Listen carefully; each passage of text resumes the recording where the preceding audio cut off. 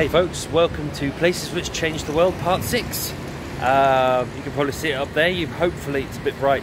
It's a bit bright today, but hopefully you can recognise it. Behind me is the Old Bailey, also known as the Central Criminal Court. We've mentioned this many times before.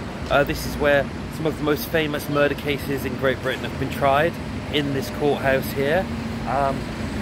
This is a road here. This is the A40. That's Clerkenwell down there. If you follow that road, it goes right through Holborn, right through Soho, down Oxford Street and straight to Marble Arch. It keeps going past that, but straight past the Tyburn tree, which we mentioned in episode 4. Now the Tyburn tree, from about the 12th century onwards was the original execution site. That's where many people were executed, hung. It was kind of a warning to people coming into town. If you're coming into town, this is what we do if you're a criminal. Around the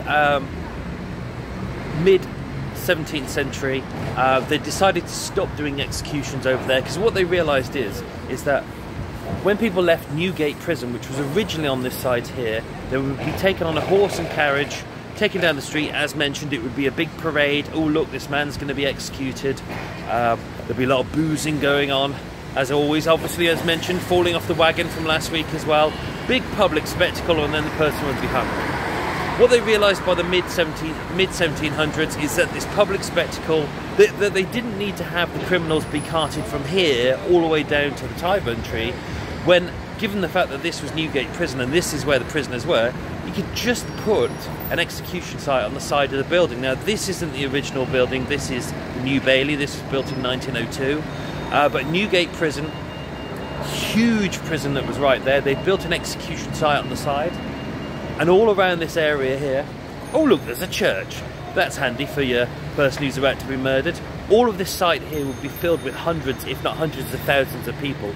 In fact, when Amelia Dyer was executed, one of Britain's most prolific female serial killers, there was in excess of 100,000 people had come to watch her be executed on the gallows here. But by, I think it was 1874, they'd decided that enough was enough. They weren't going to do public spectacles anymore, and they started doing executions inside the building. Just after that, they got rid of Newgate Prison, and this became the Old Bailey. So there's never been an execution inside the Old Bailey, as far as I know. But, well, getting busy at the moment.